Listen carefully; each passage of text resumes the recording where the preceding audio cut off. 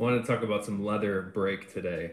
But I also have this old style can that has been turned into a candle from my friend Marty. And he's calling this Chicago Handshake candle because a Chicago Handshake, if you go to a bar, is when you order an old style and get some Malort, you get a shot of Malort. He made the scent of this candle supposedly smell like Malort. So we'll light it up. And you won't be able to smell it, but I'll have a weird smell going on here. Put this right here. So how you guys doing? Can you hear me? Give me a like a thumbs up in the chat if you guys can hear me. And then we'll talk about some leather brake, which is a term that people may not have heard. But what brake is when a piece of leather folds in and creases. Hey, Dr. Blues, thank you very much. But brake is where a toe flexes on a shoe.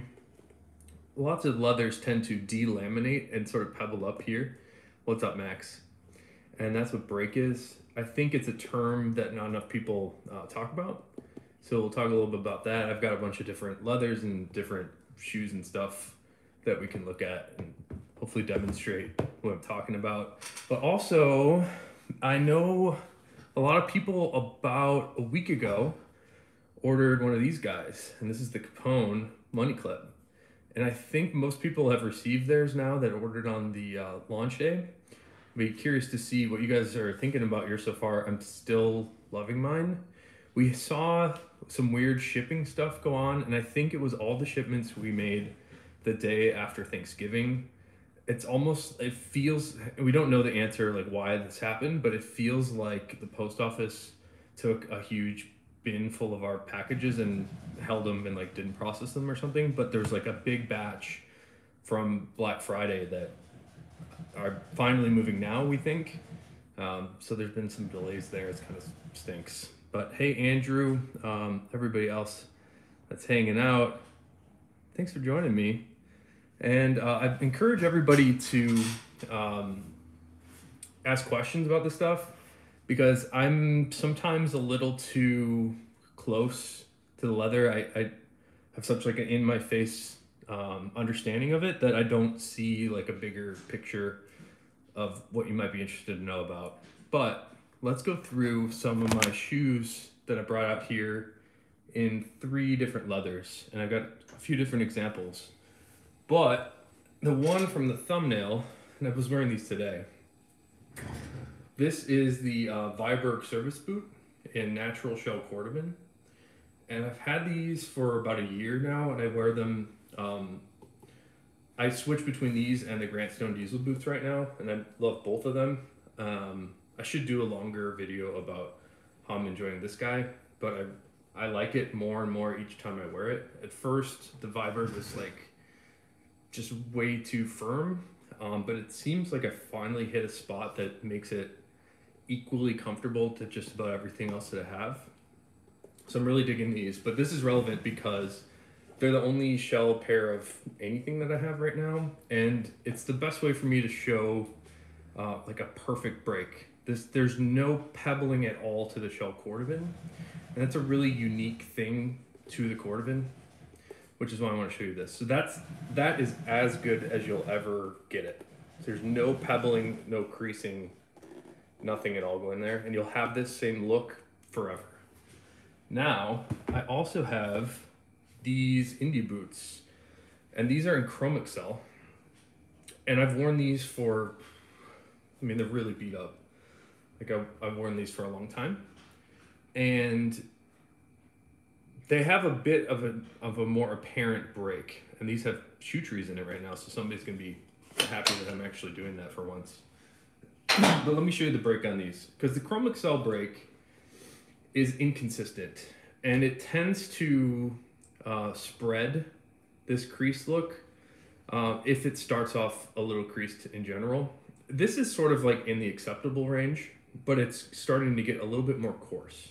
So you can see where I flex it right there, where my toe is going to flex the rest of the boot, we're starting to get this pebbling and delamination. And again, like this one's not the best, but it's also, I wouldn't consider this a loose break. It's not super tight like a calfskin or like the shell.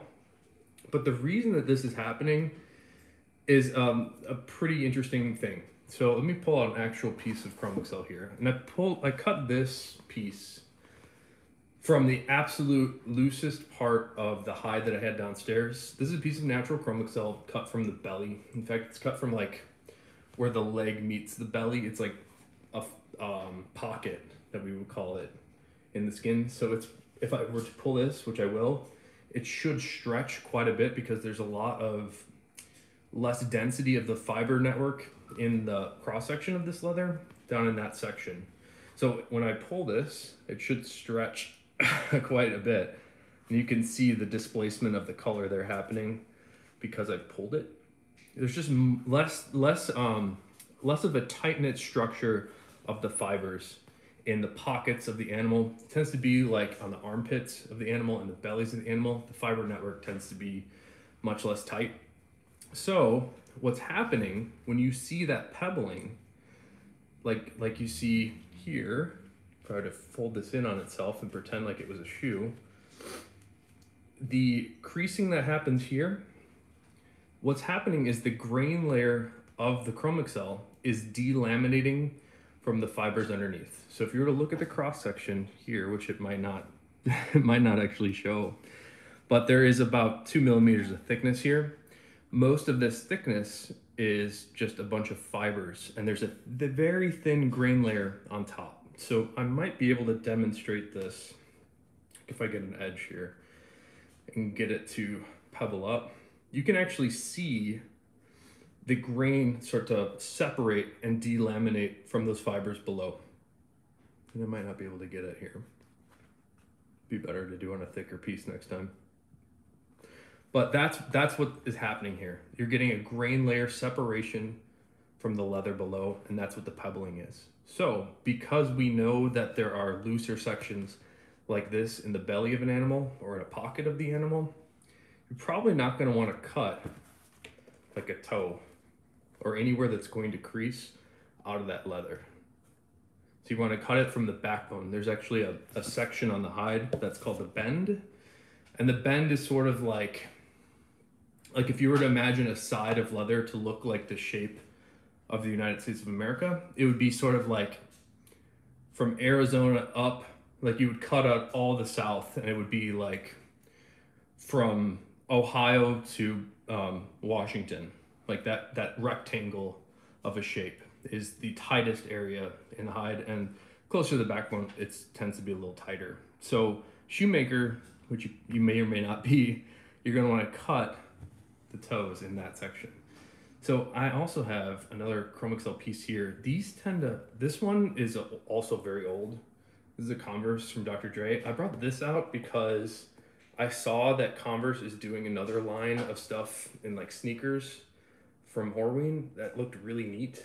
And I really thought this was cool where they did the Color 8 Chrome Excel with the black Chrome Excel. I thought that was really cool. The other shoe I should have brought out has like a really terrible break on the toe here and here. This one is really tight. So Chrome Excel varies quite a bit. I show you the Indy boots. These are a little looser. It's not like a full reject, but could be tighter. This one is much tighter. And then I have a Grant Stone pair here of long wings that I find to be super tight. And I haven't really worn these very much. You can tell they're pretty new-ish, but that's like a really tight break. You can see there's not much delamination going on, not much of that piping, sort of pebbling look. And that's kind of what you want.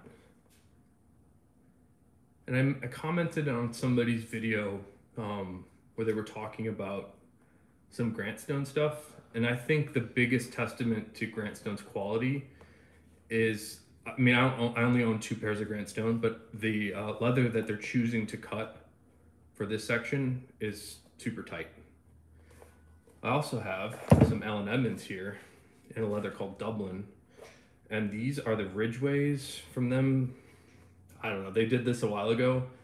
And I think this was the first time, I ordered these because it was the first time that Allen Edmonds was using Dublin on any of their stuff.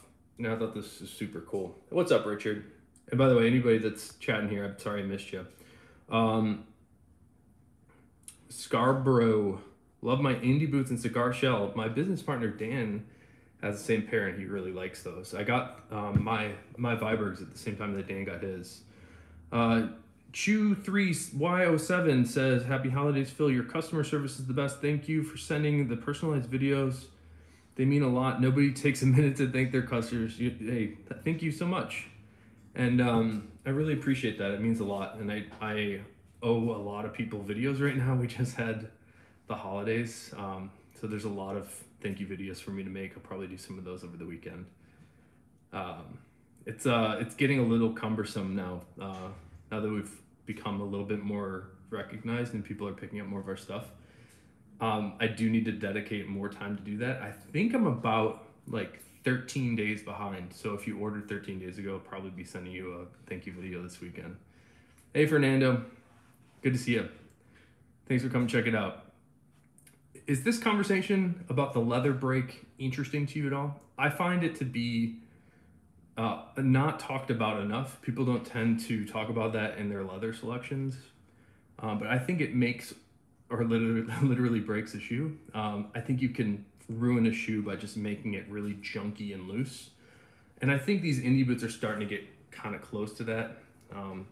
This is where I would suggest they put the loose stuff, but I really beat these shoes up. Like I slip these on and don't really care.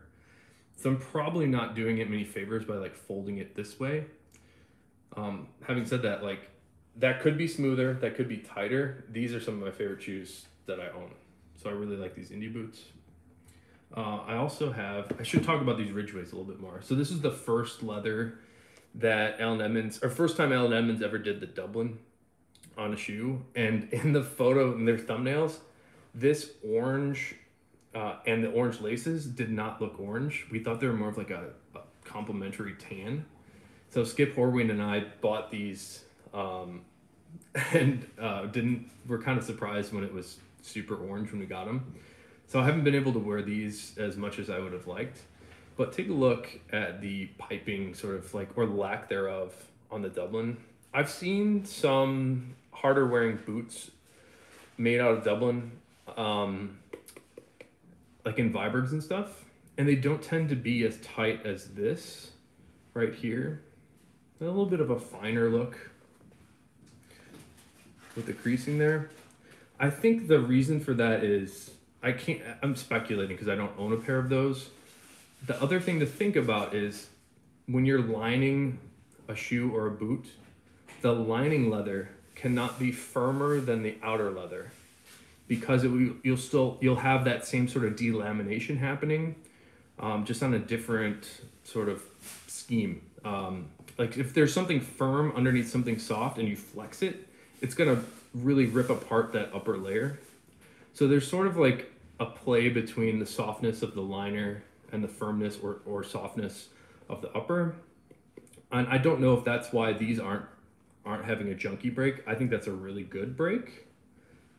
It's not like a calfskin break. I'd say this is what we would call is a little bit more sugary. See how it looks a little sparkly? Kind of like if you were to pour out a bunch of sugar on it. That's what we call a sugary break. And I have another leather here to talk about that, which we'll get into. And the other shoe I want to mention, these are 1,000 Mile boots, and I love 1,000 Mile boots. I've had these for maybe 10 years. And I've worn this a lot. I haven't worn them in a while. These are starting to get a little worn down too, but the Chrome Excel will do that a little bit. I'd say it's kind of a negative. It tends to be a little looser, but if you get a really tight break on some Chrome Excel, it's like the best shoe around. But it really depends on the maker. Like that's not so bad. It's not the greatest either. Actually on the toe here, that's like super loose. So they probably cut this from a belly. In fact, on the other side of it, you can see how loose all these fibers are in here. They're not like super tight together. I don't really have a good example of that. Let me read your comments here. Billy says, just got my Johnny the Fox with the Bugs Moran on the way. Smell and quality is amazing. Thanks, Billy. Can't wait for you to have it. What Johnny the Fox and Bugs Moran did you pick up? And Richard, good to see you, Richard. Sorry about the import fees there, man. But Richard says, I'd say the videos may need to go, my friend. It's not an ignorant thing. If you did stop them, your popularity is such to take so much time for videos moves you away from the wallets. That actually happened today. I wanted to do a live stream with all of the orders that were going to go out and like say this one is for Richard and this one's for Billy. I wanted to show you that in this video, and we ran out of time today. So yeah, we're kind of, with the holidays, things are kind of cranking around here. Chewy says, yes, it's awesome how you go into detail leather since nobody else goes into detail about the leathers. It shows you have a passion for the leather in your products. Thank you so much, Chewy. And I think that's my thing to try to give to the world is I didn't know anything about leather before I worked at the tannery. I thought leather was just like a brown thing and it was one type and that's it. But as it turns out, there's so many different ways to tan a hide and then re-tan it and to finish it. And I think there are many marketing terms that try to simplify things down to have people buy their products. But it turns into this weird morass of like wrong terminology or like misleading terminology like top grain. And that's something we can get into. But words like top grain don't describe much of anything to me. It's sort of like, it sounds positive because it has the word top, but that doesn't really mean much. So part of what I'm trying to share with people is some of the stuff that I've learned over the years about these different things that you can observe in the leather. There's a video I did earlier this year called Leather Appreciation 101. And I thought I could be better, I could do more. But that was a good way of how I assess a leather when I see it. I talk about things like the feel, like how does it feel in your hand? How does it feel on the surface? You know, is it sticky? Is it super silky? Is it smooth? Is it rough? Does it feel like a suede? And then there's the look, like is it bright? Is it dull? Is it somewhere in between, like a mild luster? There's thickness. And then the break is another really interesting thing. That's kind of what I wanted to talk about today. And break is not so relevant on something like a wallet because you're never really flexing your wallet backwards. Although on the Capone, this section here would be considered like somewhere that would break, but you're not going to experience it unless you were to fold this thing like all the way the wrong way. So that could become relevant. But if you got one of these Capones, check the break because we cut tight spots on all our wallets, even though we know they're not going to fold backwards like that. Let me show you another piece of leather here that I think is really special. So this is something called a horsehide strip. And I always talk about how they look like mustaches. So on this piece, this is sort of cut from like the waist of an animal. Where my chin is right now would be the waist. And then underneath here and here, these are where the cordovan go. These little oval, there would be like a big oval shell right there. So let me show you what a shell looks like. And this is a huge shell. So this is one butt cheek of a horse. And this happens to be the piece of shell. Above here, above this, is sort of where that mustache goes. And they are tanned together in a pit. And this is what it looks like. So we call these, or Horween calls these russet horsehide strips, or veg strips. I had this one made, Skip helped me out with this a few years ago. Because I always liked the way that the veg strips age and darken. You can find gun holsters out of this leather from crossbreed holsters. And theirs is finished a little differently. It's not as bright and shiny as this. But you can find gun holsters from crossbreed out of this and they look awesome. And they mold, the reason that they use this is because veg tan leathers mold around anything you put inside of them. So if you were to take a gun blank and put it in here, get the leather wet, and then let it dry around that blank, it will mold to that shape. So that's why people like the veg stuff for gun holsters. But I always liked seeing how they wore in an age. I thought it was super cool. But the problem with the strips is usually they're super hard and like it wouldn't flop over like this. It would just be like a board, like a piece of cardboard. So that was one challenge. There's two other challenges. So it was too firm, too thick, and inconsistently so, but also the selection. So if you can see closely on here, I'm not sure how well this camera will do it justice, but there are a ton of healed scars and scratches on this hide. It's just super scarred up. So this would be a pretty rugged looking wallet. But what Skip did for me was he solved two of the issues, which is the thickness part and the softness part. He made it softer so I can do this now. It's not like a board, but also it's the wallet weight that we like. It's about 4 ounces thick, which is just about right for most everything we make. But the other, getting back to the topic, for break, this one has a super sugary break, which is because it's so bright and shiny. You tend to get a little bit more of that sugary look, like we saw on these. That sugary look right here kind of looks like spaced out little dots of brightness.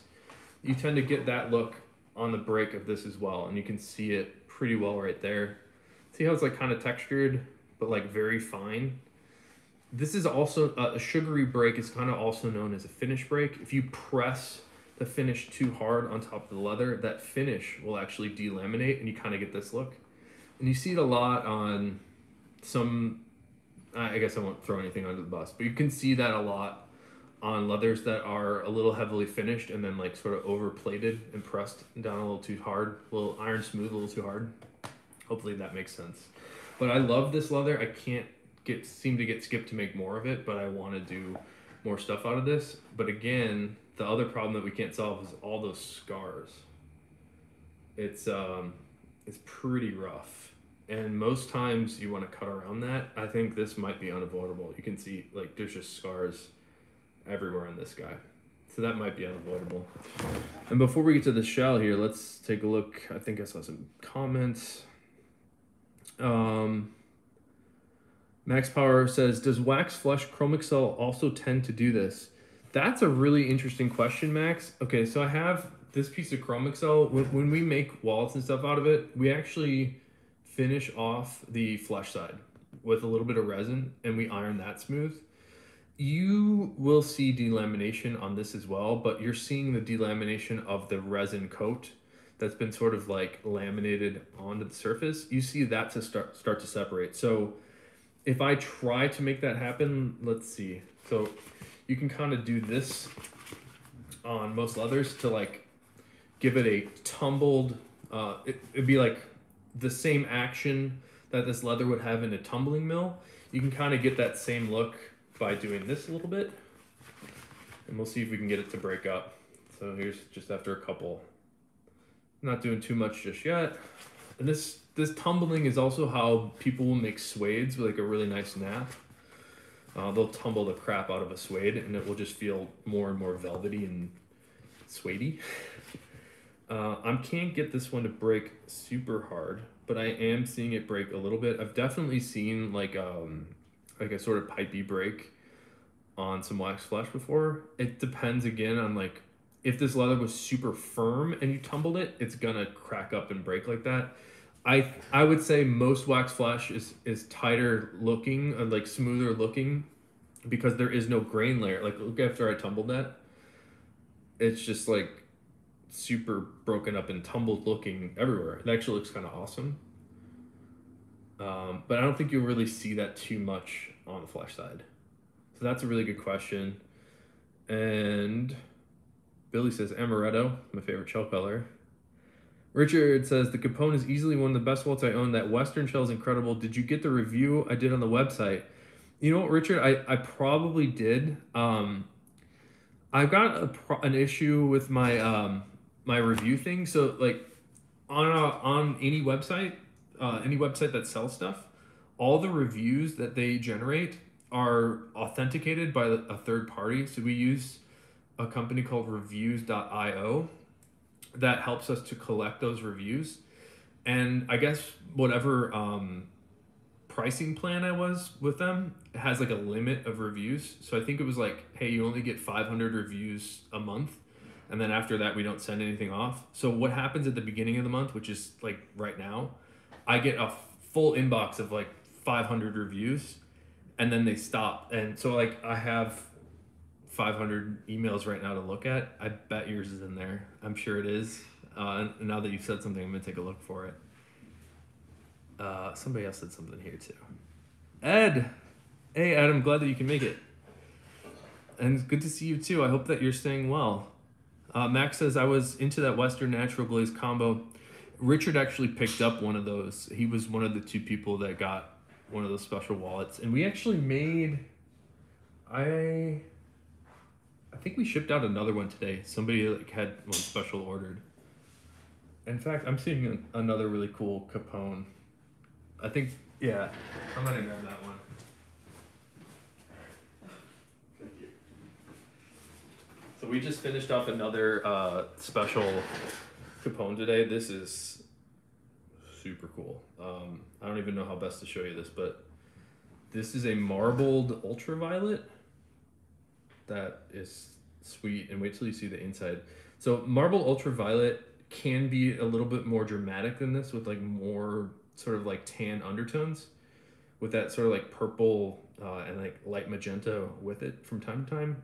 That's awesome looking. This one is a little bit more subtle, and I think it's super cool. I think we have a one-shot card case in something like this right now. I called it mottled ultraviolet, I think, because it doesn't look like most of the marbled stuff. I just couldn't come up with a better word for it. It's technically cut from the same piece. It's just a little bit different looking. But look at this. So I really like the reverse side of all the ultraviolets. And it kind of has like all these random dye marks. This one is like covered in it. And then this has intense blue or denim. This looks like intense blue on the inside. That's a really cool Capone. So Ed's trying to get the algorithm to work. Thanks, Ed.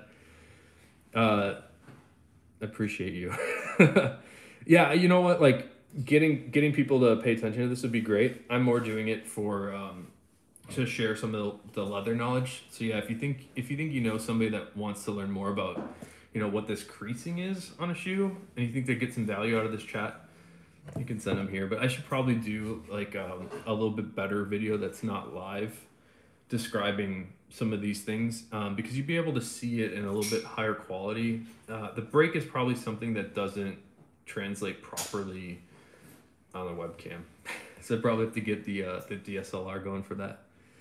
Oh, Chris, good news, bad news.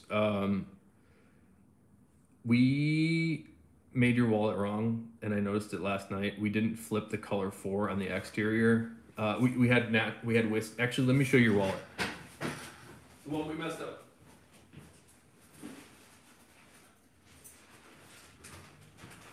Chris. All right, Chris, I'm gonna show you the correct part first, and this is what you wanted on the inside. So we got this right, but I don't think I properly translated what we should do for the outside to my team. So we didn't put the color 4 on top of whiskey on the outside. It's all whiskey. But I got another one that we're starting, so you should have that soon. But I like this combo a lot, and we still have to polish it up and stuff. This one I'm not going to send you because it's not what you asked for. But just wanted to show you how cool I thought this looks. And I like this a lot, where you have the reverse that's going to touch the shell side. So when that rubs, you're not going to get weird scuffs. And this will be a little bit easier to fill in and polish in. So I think it's a good choice. And hang in there. I think we should be able to ship it like early next week. But hey, thanks for waiting. I know it's been a little bit, it's probably been about 4 weeks, Chris. I forget how long it's been.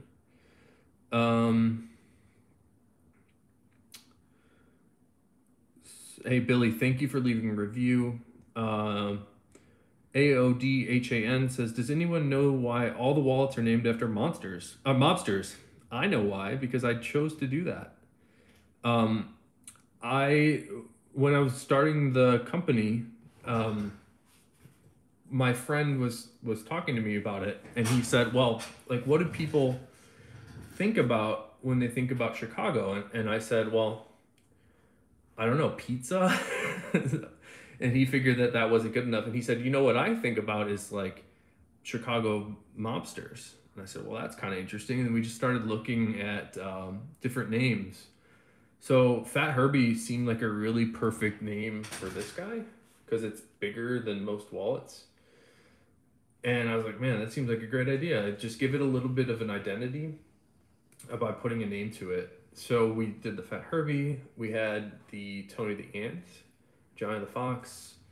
We have Bugs and Moran, and now we have the Capone, which this one's still super striking. So I named it after that because I thought it would be a nice way to give this wallet an identity instead of just calling it like the double bifold. It's like kind of boring. And this one could have just been called the Money Clip, and that's like kind of boring. Shouldn't even after pizza. Yeah, I mean, we do like pizza around these parts. All right. So TJ says, I got a reverse ultraviolet watch strap from you. I absolutely love the patina on it. It's darkened so much, but still has a purple undertone. Thank you for saying that, TJ. And I'm glad that you like it. That's the thing I notice about some of the, even like the more vibrant shells. Even the more vibrant shells tend to keep some of that vibrance, but they don't look remotely the same. Like, I like amaretto a lot, and I wear my stuff pretty hard. So when the amaretto wears in, it looks way darker, like brown. It actually almost looks like this. But on this section here, like the spine where you flex it, some of those undertones, those original amaretto undertones, come back to life. And I think that's a cool thing. And I'm glad to see that you're having that happen on your watch band. But let's get back to the break thing here. And we're almost done. The only last thing to show you is this shell and how the shell cordovan breaks. So I show you the boot here. And that's as good as it gets because there is no grain layer to separate and delaminate from the rest of the fibers in this piece of leather. So that's why you don't see any creasing on the shell. There's nothing to separate, which is what makes shell special, which is why people put 5 different pairs of soles or 5 different soles on their boots and wear them for 40, 50, 60 years. They're wearing their grandfather's shoes. And this is what a piece of shell looks like. And this happens to be like one of the biggest shells that I've seen. It's pretty big. And you can do that sort of like, the way that I check for break is I'll cup my hand like this underneath the leather and sort of hold it like that. And you can kind of like karate chop it in there. So any leather crafter that's here and you want to make something that's gonna have a super tight break and you want to check for it first, do the little cup, karate chop, and sort of look inside of there. So you can see there is pretty tight and smooth. Like you're never gonna see that crease. And that's again because there's nothing to separate and there's nothing to delaminate on a piece of shell cordovan because there's no grain. It's technically just a piece of shell, just like a thick membrane. I saw a couple questions here. CJ says, "Do you work for Horween then? Also, where can I find some for projects?" I used to work for Horween for a little over 14 years, and I stopped working there last fall. So it's been a little bit over a year since I've worked for them. And it's last time I did a live chat, we talked about this a little bit, so I won't go too deep on it. But it's sort of a bittersweet thing because I love the leather. I love the tannery. I love the family over there. I saw Skip today. I was talking to Nick today. I mean, we're still good friends, so it's a little bittersweet for me to not be able to see them and have lunch with them like every day. That was a dream. But you know, I've got a real opportunity here with Ashland to do a little bit of a different functional role at work and be able to share this with you guys. And I think that also helps my friends at Horween. I think more knowledge about the material is going to be better because I think the people that are here right now, there's 30 people here that have the capacity to take the time and really think about what they're looking at. I think the more people that do that, the more leather Horween's going to sell because it's so much better and it's obviously better. And that's not to say that there's not other good leathers, but I think just in general, I want people to understand more about the material and like what to look for so they can make a good choice and, you know, have a pair of fiber natural shell boots that last them the rest of their lives. And I think that's kind of what it's all about. And so I have an opportunity to do that here at Ashland while making wallets and We do all sorts of cool leather good stuff, and I really enjoy it. Somebody else said something here. And where can you find some for projects? There's two places that I like to suggest to buy Horween leather. I would say there's no better or worse. The one that is sort of like the Tannery Direct ish. It's not direct, but there's a company called the Tannery Row, and they have a nice little website where you can buy stuff from them. And the way that Tannery Row works is you can sort of, it's expensive, but you can sort of semi-custom specific colors if you want it. And they have some limitations, I believe, on quantities. But essentially, they're like a little bit of a custom shop for Horween. It's super expensive. They also do some stock stuff.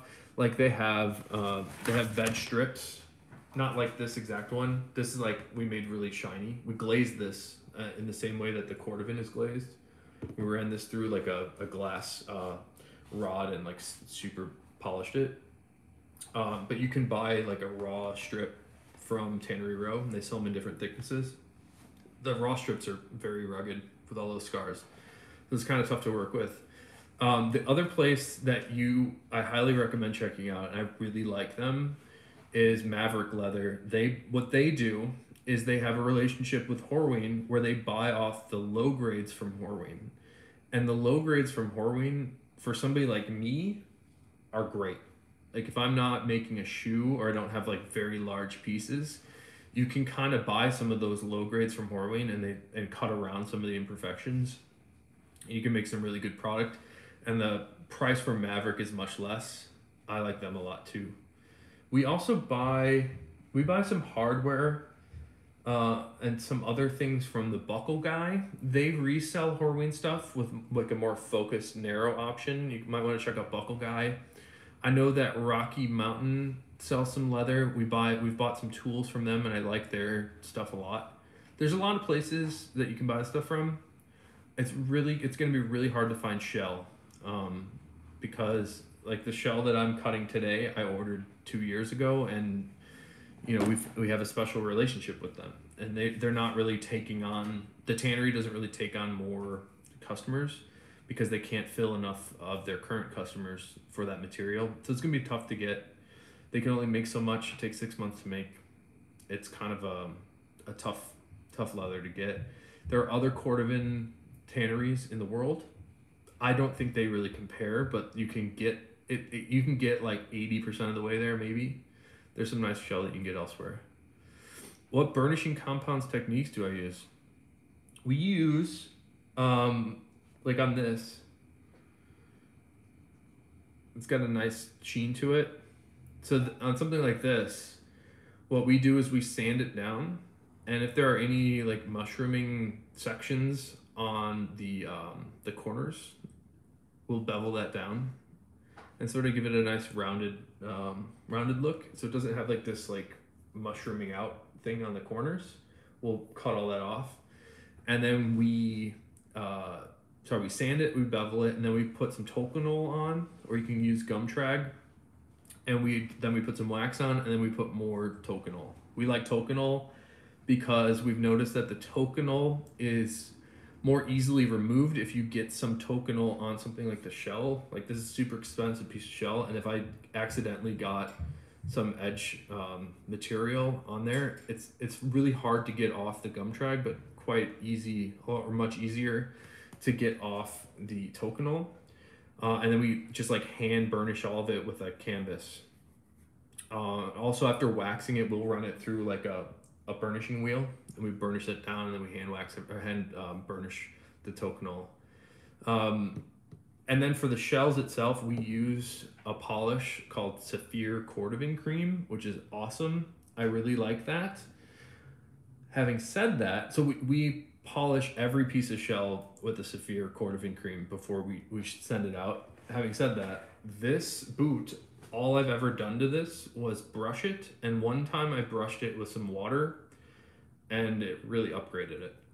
So you can get a pretty long way with just a little bit of water and friction on the veg stuff in particular.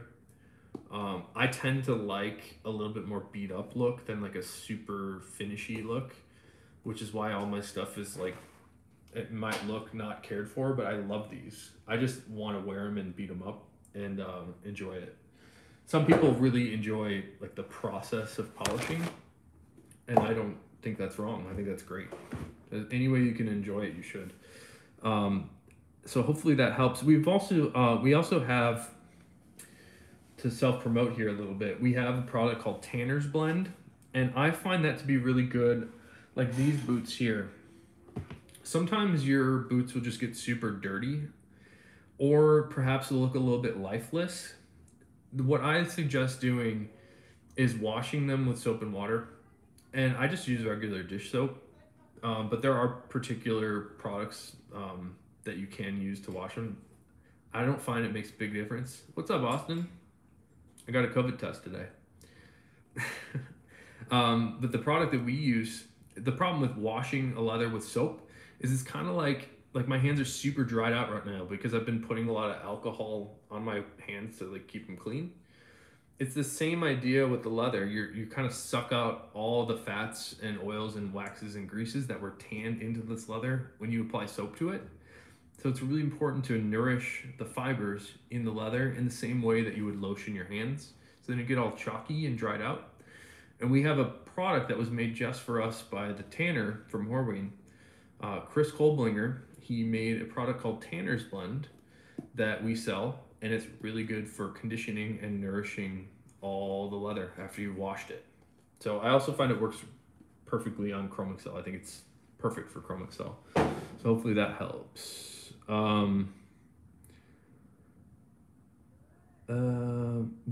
Max Power says, will the shell cordovan eventually break down? If so, how? What's the life expectancy of given adequate care? That's a tough question. I'm just gonna say I don't know, but here are some anecdotal bits of information I can give you. In my years of working at Horween, I've had a lot of conversations with people that have used shell cordovan. Mostly they're like old Florsheim's and sort of long wings in the style of this, made in the shell. And I can't tell you the amount of times that I've had people come to me and say, these were my grandfather's shoes. He wore them in the 50s and I'm wearing them today. So the cordovan has an ability to keep, like all the leather's going to last, but the cordovan has this unique ability to never crease. So you always have this look on the toe. You're never going to see any separation and delamination on a pair of shell because it's a unique leather that doesn't have any of that pebbling or any delamination that happens. So the bottom line is all you really need to do is change out the thing that's going to wear away, which is the sole, and you should be good. I mean, it's hard for me to say how long because they've been making this leather since 1905. I don't think, I've literally never seen one that has failed. I suppose it's possible. I haven't seen it. Having said that, I also haven't seen like a Chrome Excel pair that had failed. The Chrome Excel does get a little bit more worn in. Like this looks like an antique now, just because of how many times this has been flexed. You're gonna get this look the more you wear it. I think you'll be able to break down and sort of loosen those fibers more and more and more. But they're gonna last, like they're not just gonna crumble apart. And given adequate care, that's things like nourishing it. Like don't let this sit in the sun for a year and dry out. I think if you condition it, every other year or something, you'd be fine. So that's a really good question. I don't necessarily know the answer. AODHAN says, if you're buying Horween in small amounts, I'd recommend Maverick. I recommend Maverick too. Tremaine says, hey, what's up, Tremaine? And Austin's here. So that's kind of like all I wanted to go over. The leather break. And let me try to summarize it here. When you're buying a pair of shoes, it might be valuable to take a look at some people that have worn those shoes before. What's up, Justin? Take a look online and let's say you're gonna buy some 1,000-mile boots. Well, just Google search 1,000-mile boots and see how they look after a while. And if you like this section here, this is the part to look for, I would say. If you kind of like how the whole thing looks, you should buy it.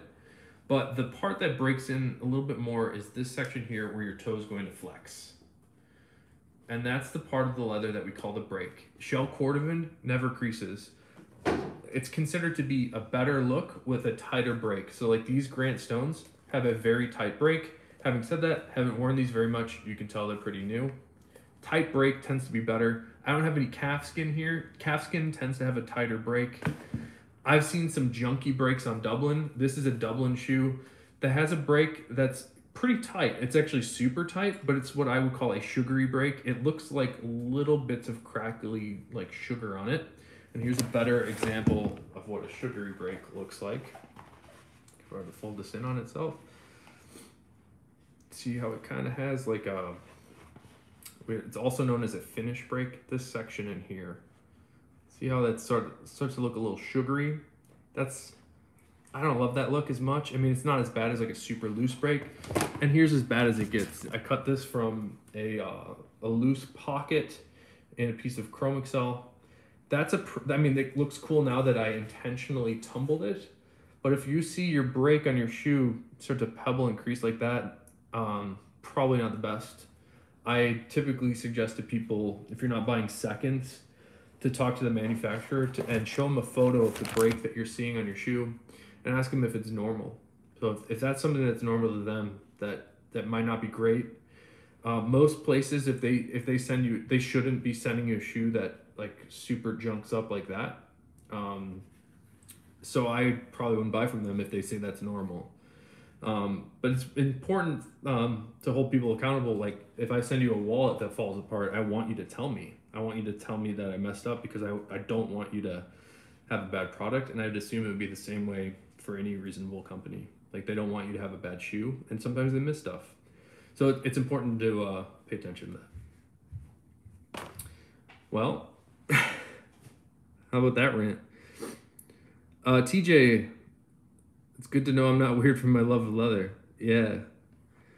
You should work at a tannery. John says, Happy Friday, Phil. Still waiting on my color for Tony. Can't wait. Should be tomorrow. All right, cool.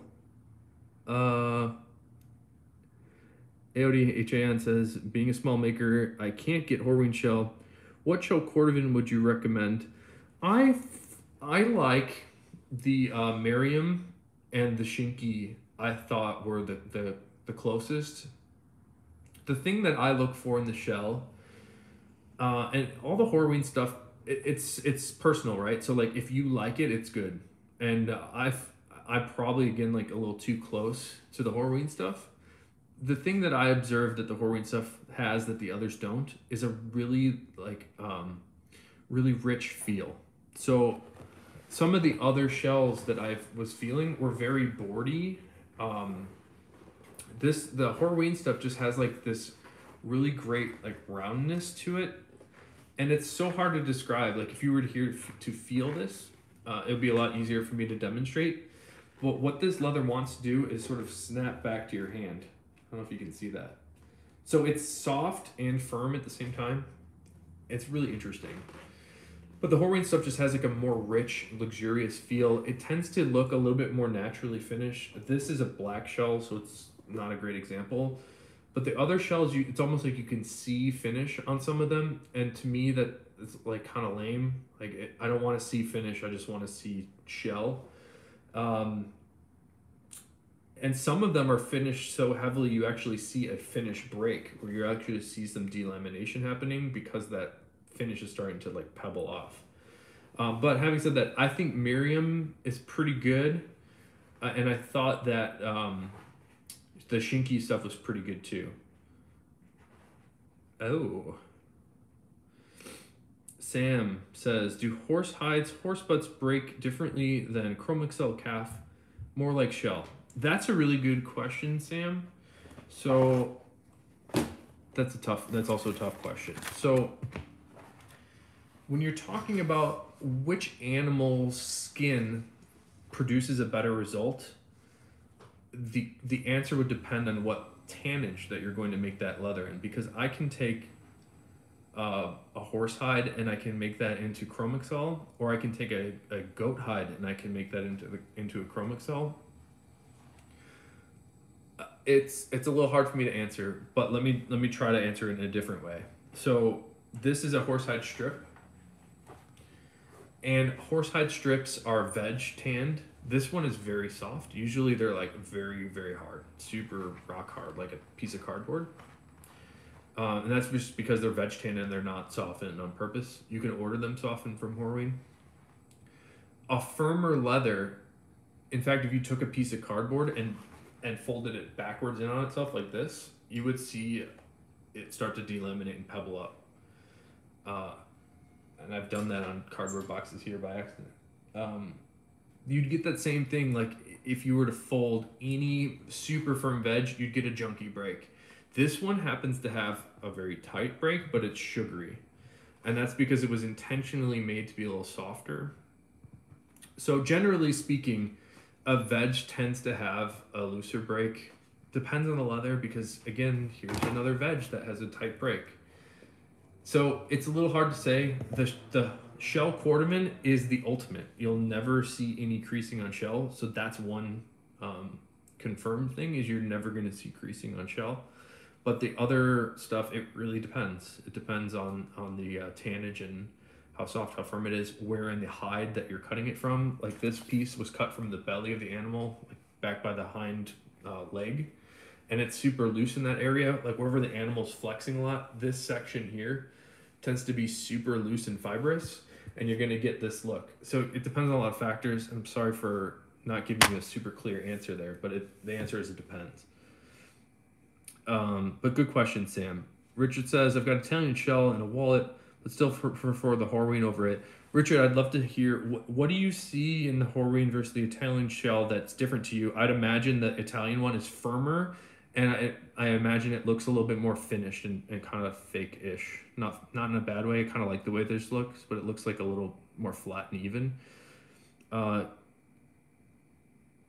Kicker Red says, thoughts on Venetian shoe cream for Ellen Edmonds shell Dalton boots? Well, interesting that you should bring up the Venetian cream, because I was talking to Nick Horween today. He's working on some packaging for his own Venetian cream that he's going to be letting me sell. So hopefully we'll have that soon. I like the Venetian cream. Every piece of shell cordovan that Horween makes gets an application of Venetian cream, and then they glaze it. And they've liked that for 100 years. There was a time where Skip did some trials with the Tanner's blend and glazed that. I think he actually liked that more, but he was scared to make a change. So Venetian cream is great. It's kind of in between, for me, the Venetian cream is in between a conditioner and a polish. I think it has enough wax to give a nice fill and a little bit of like a brighter luster. It's more subtle of a luster when you compare it to something like the Saphir Cordovan cream, which I think is more fill and brighter. But the Saphir doesn't seem to like nourish as well. It sort of sits up on top a little bit more than the Venetian, which kind of dives in and penetrates through the leather a little bit better. People don't like the Venetian cream because it smells like turpentine. I like it. It doesn't really bother me. Some people that like really upsets them. On your Dalton boots, I highly recommend. I sell it. You should buy it from me, and I have 10% off right now. I sell Saphir Cordovan cream. If you haven't tried that on your Daltons, you're gonna really like it. That's all I would use on shell personally, and that's what we do in our shop. We use that on every wallet that we ship out. Every shell wallet, we finish with the Cordovan cream. A long answer. John says, might be looking into getting a pair of shell Cordovan boots. Any brand recommendations on any Chukka style other than Alden? God, you said Alden. I was going to say Alden. I don't know who's making any shell Chukkas right now. I mean, if you get... So, it's actually... Somebody's going to be mad at me for saying this. If this was a Chukka, I don't know if I could recommend it. I had a tough experience with this Viberg because the break-in time was so brutal. Like, it really kind of hurt here. But if you have it in you to stick it out, these are top 3 most comfortable now. I don't know if they make a Chukka, if Viberg does it. I would imagine a Chukka would be more comfortable than this. But Alden's probably the only thing that comes to mind for me right now on a shell chukka. Maybe Rancourt does one. I think they only do like a Blake boot. I'm not sure who does that. I'm sorry. Um, I should look into that because I don't even own any chukkas. I think I should get some. Uh, I saw a lot on Etsy of vegetable tan ostrich leather. Have you used this or other exotic leathers besides shell? I have. Ostrich leather has these like goose pimples that are funky looking. When I see ostrich leather, I think of like cowboy boots, and I think of like a really heavily finished one. I kind of don't love it. The coolest exotic that I've used, I liked kangaroo. I don't know if that's considered an exotic. I thought that the veg kangaroo that I had once was pretty cool. The coolest exotic though that I used was stingray, and they have like this jewel in the top of the skin that's really intense, but it's super. The stingray is like really fragile feeling. Maybe it's that particular tannage, but it's also super thin. So I don't know if that helps. But exotics are cool. We kind of. I mean, I love Horween, which is located 2 blocks behind me here. So I kind of have a hard time not using the Horween stuff. Hey Javier, good to see you, man. Javier says, "Hey Phil, will you offer black money clips for the Capones the same way you do on the Apple Watch bands? The tan Dublin pairs great with the black clips." That's funny. That's for the prototype I was wearing. I actually have this black clip. Um, the hardware is pretty expensive. Of course, I can do it, and I can link you to like where you can buy one. Um, my thought process for offering the silver clip was more of to get the price point down as far as I could to offer this at a very reasonable cost. So we did I purposely did all of them with that nickel plated solid brass. That's like kind of a chrome look. So I purposely did that. I like black a lot. Today I'm wearing a white shirt for some reason, but usually I wear black like everything. Um, I always have liked how black and tan go together, so that's why I did this on the proto for me. We could do it. I'm a little hesitant to do it. We also didn't know like if anybody would want to buy this when we launched it, so there's a possibility we can do some money clip finish options. Max Power says, "Does your Tanner's blend work as a polish also?" The Tanner's blend will not give you as much luster as something with more wax in it.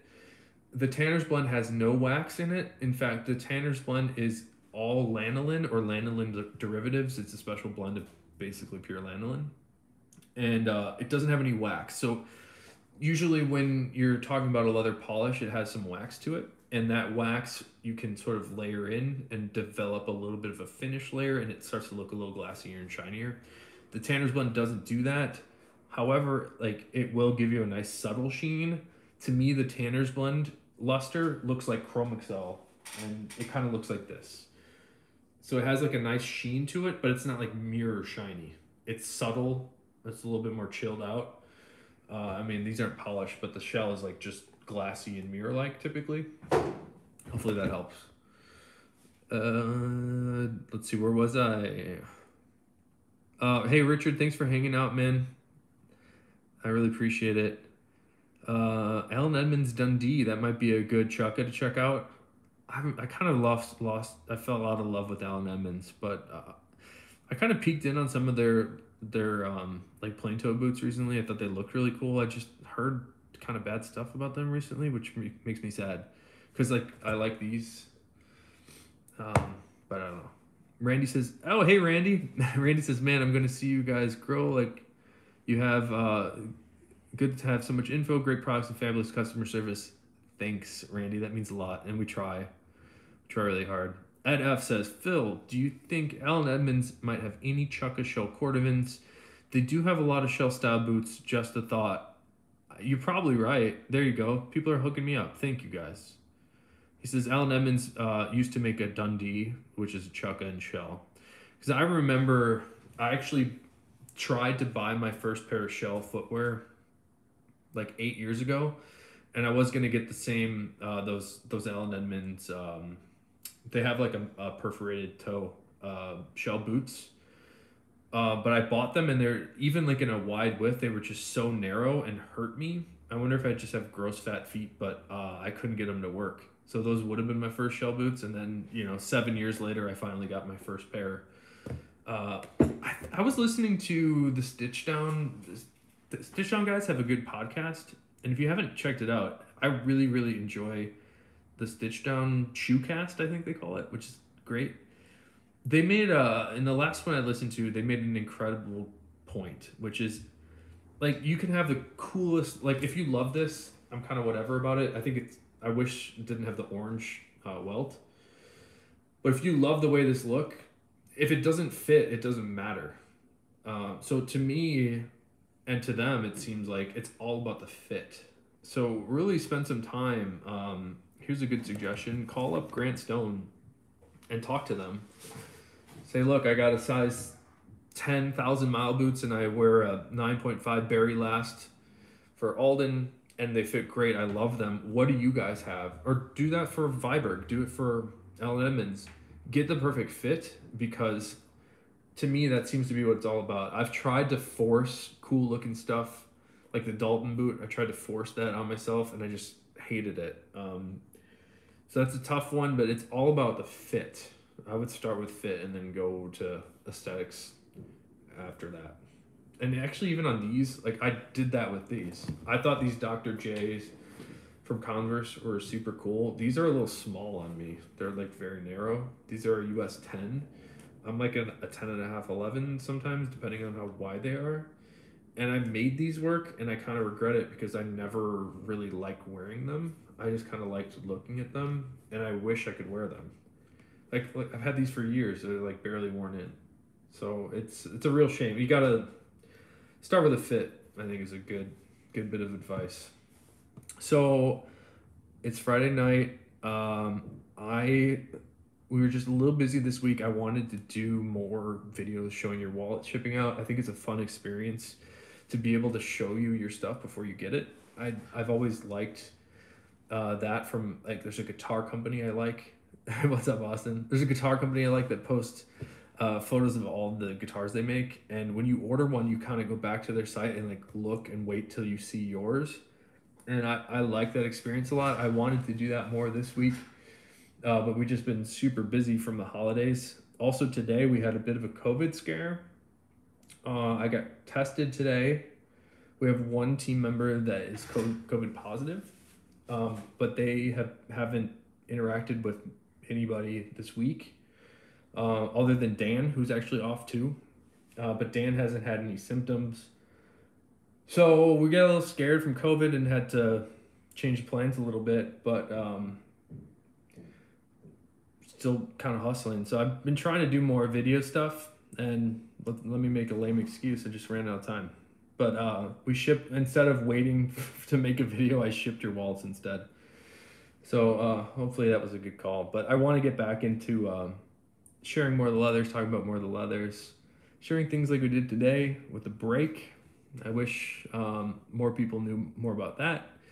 And I'd like to do a video again about some leather terminology, explaining with some examples of, what is top grain leather, what's corrected grain leather, what's full grain leather, what's a split. And I think I can make a list of these types of things and explain to you where people are trying to screw you and mislead you, which I see all the time. You'll see it in copywriting. If anybody ever just says the word top grain, I immediately know they're trying to sell me something misleading. Hey, what's all right, Javier? So I think I should do that more. I think just getting more information about the leathers is important. And I'd like to do some more interviews. It seems like people really liked one of our best videos here has been the interview I did with Wyatt from Grant Stone. I've been really friendly with George from Oak Street, and with COVID happening, we had to not do it, but I'd really like to have some more interviews with people like George from Oak Street. I'd really like to get Skip Horween on camera. He's so fun to talk to. I'd like to get my friend Nick on camera. The sales guy from Horween would be great to talk to. John Culleton has so much knowledge. And for me, that's what it's all about, just like sharing the knowledge with everybody about the leather so you can make a good choice. So I'm going to head out here, guys. If you have any questions, let's have it. And then Austin said, "What's for dinner?" Actually, my we picked up some Mediterranean food, so I've got a chicken shawarma waiting for me over there. Yeah, I'm getting a little hungry. Um. Oh, Randy's drinking tequila. Yeah, it's Friday. Yeah, I think I'm gonna go home and drink a ton of bourbon. Tremaine, big in baseballs. We were doing some baseballs today that we're behind on. We never really tried to offer the baseballs because they're very hard to make, especially on the shell. Um, what happens is when you have the holes cut for the baseball on something like shell's not particularly strong for tensile strength. So when you're pulling and tugging the ball to form it around the on the baseball really tight, you're pulling really hard at some leather that's been basically perforated. So it's tough for us to find like the perfect leathers for the baseballs on the shell, and they take hours for us to stitch. So we don't really think it makes sense to offer them for the price point of non-cordovan because the price we'd have to charge just doesn't make sense on something like a Chrome Excel baseball. So we've been struggling with baseballs. I don't know if we're gonna be able to do it. Um, I can try for you, especially because you've been a great supporter for us. So I can try to do it. It might take a little longer. In fact, we're struggling with that right now. We're behind on baseballs because we just can't get them right. I shouldn't say that we can't get them right. It's difficult for us to get them right, and I'm not going to send you something that's crap. And Austin says, "Can you make a tiny dog a leather vest?" And yes, I can. And we'll talk about that, Austin. And Max, Randy, Tremaine, Dark Sands, Javier, Andrew, Ed, everybody, thank you for coming. Doug West, Kicker Red, Richard Barnes, Max Power, Adhan, AOD Han. Appreciate you guys. Appreciate you coming to help me with this because this video would be a lot more boring without you guys asking good questions. So I'll see you guys next time. I hope you have a good weekend. Stay healthy. Don't get COVID. See you, David. Take care, guys.